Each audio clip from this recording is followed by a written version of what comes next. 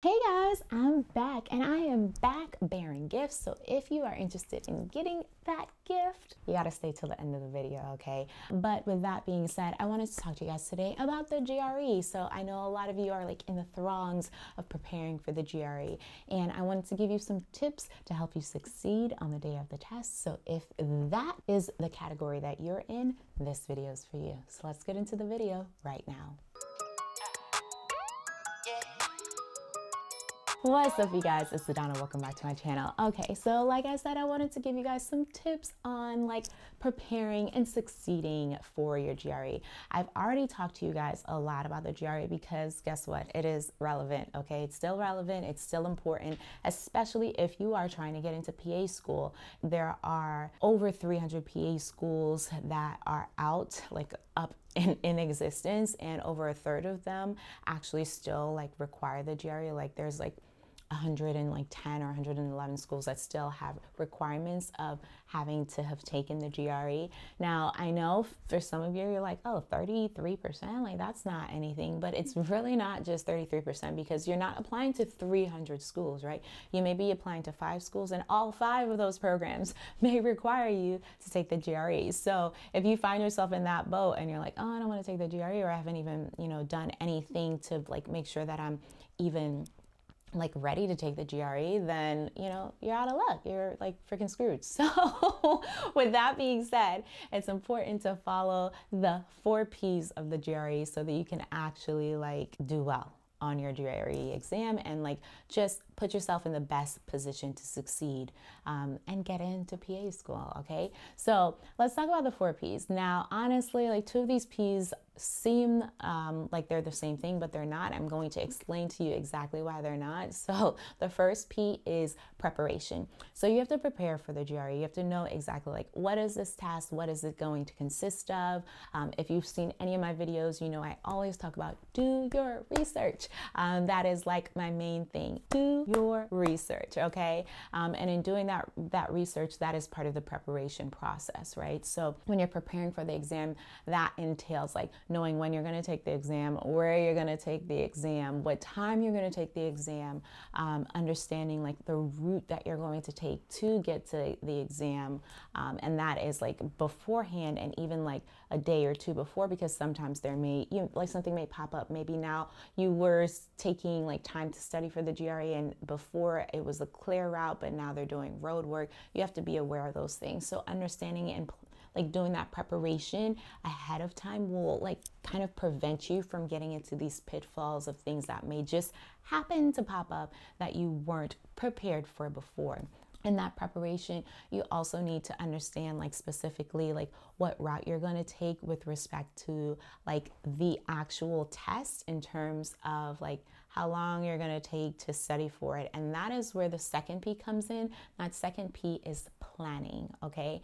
And so I know preparation and planning sounds exactly the same. It's not, okay? They are very similar, but it's not. When I'm talking about planning, I'm talking about planning in terms of the exact exam, okay? So planning like how long you're going to be studying for the exam in terms of, is it going to be like a quick crash course because you just got out of school and you're pretty familiar with like studying and all that stuff, so you just want 30 days and you want to like knock it out? Or let's say you were like me and you had been out of school for a little while and you wanted like 3 months to plan for this exam. In that plan, you have to lay out, all right, how much time am I spending studying a day?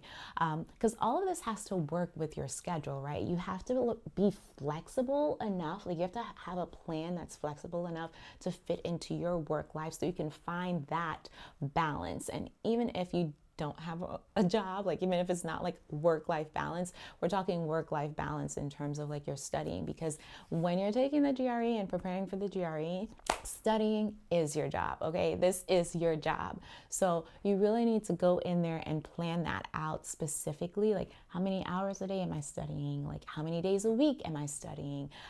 What does that look like in the studying? So when you are in the throngs of planning, you're gonna understand specifically like what areas am I gonna need to have like more attention to, right? So like I said, if you're going to spend a week on verbal and a week on writing, but 2 weeks on your actual like quantitative section, like that is really important because it allows you to see which area needs the most attention. And how you're going to be able to do that is by figuring out like what kind of like test prep system or plan you're going to put into place. Now, luckily, I have a free full-length GRE test just for you. It's being brought to you today by our sponsor, which is Magoosh. So I wanted to talk to you guys about Magoosh. Magoosh is actually really a great company because they are the only GRE test prep that has official GRE material and questions. It allows you to actually like simulate the real test conditions, and it's really important to test with official questions because it's going to prepare you for test day the best, right? Because you're going to be able to like have no surprises because you've been testing with the actual material the entire time. Now, the free practice test gives you an accurate score prediction. It gives you like subject by subject performance breakdown, and it allows you the opportunity to either take a single section like the math or verbal in 30 minutes or the whole assessment over the course of an hour. And guys, it is completely free. So this is my free gift to you. So if you are interested in getting and obtaining this free gift to help you prepare and get a diagnostic assessment of where you stand and land, hit the link in my description box below. I'm going to link it there for you so that you can get this free full-length test prep. You're welcome.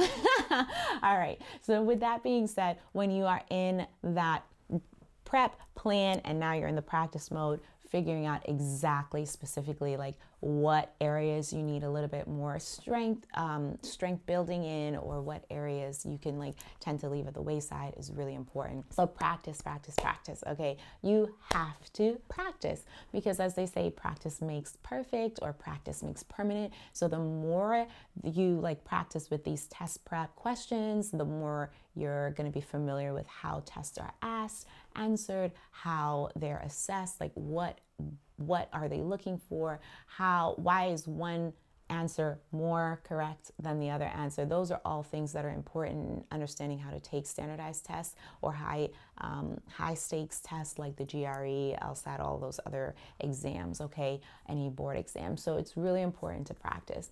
And it's really important to practice with materials that you can take on the go. So, you know, if you find like a test prep, your Magoosh or your like Quizlet and things like that you can just have on your like tablet or your phone in the palm of your hand, so you can go through questions, go through looking at like the different verbal words so that you can like get them into memory and then use them in real life. That is really important because, again, it becomes a part of you. It becomes a part of like second nature for you. And that gives you really, again, the opportunity to truly be well versed in that material so that when you are in this whole planning mode of studying for the GRE, it makes it easier for you the day of the actual exam.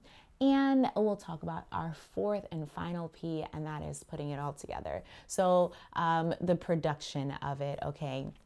So with that being said, after you've prepared for it, after you've planned for it, after you've practiced, you gotta produce, right? You got to put it all together. And the producing part of it, the production of it comes the day of the test. So really and truly, the first part of the producing is taking your final diagnostic test. It's really important to see kind of where you were and where you landed, to see if it really made a difference, to see if you actually are prepared to take the exam, because it's important. And if you have been doing the things that you said you were going to do and you were really putting that work in, it's a no-brainer that there is going to be some type of increase in your knowledge and in your score overall, because you have been practicing and practicing and practicing over a period of time to better yourself. So when it comes to the day of the test, after you've taken that final diagnostic test, maybe like the night before, 2 nights before, to see exactly where you are, you take a little bit of like study vacation and then have a good night's rest and go ahead and produce, baby, and do well on your GRE, because you're going to score higher than you were going to score before you started this prep. And it's all because you followed the 4 B's and you did some practice tests and diagnostics tests, and you did a really good job in preparing yourself for the exam. So let's just run it back. All right. So the 4 P's, what are the 4 P's, you guys? It's preparation, planning, practice, and production, putting it all together. Hopefully this was very beneficial to you guys. Hopefully you take these tips, you put them into practice, put them into production, put them into plans, actually like get this thing moving so that you're able to really prepare yourself so that when the day of the GRE test comes, there are no surprises. You're doing well. You're like feeling not anxious because you are prepared. So fear is not even in your vocabulary unless it's on the verbal, unless it's on the verbal vocabulary, and then you'll know the meaning of it. But you're just ready and prepared for the exam. Okay, hopefully this was beneficial. If you have any other questions for me, leave them in the comment section below. Don't forget to like and subscribe. Follow me on Instagram at AdannaThePA. And guys, hit that link in my description box below for your free assessment test produced by Magoosh. Thank you guys so much for watching. I will talk to you guys next time.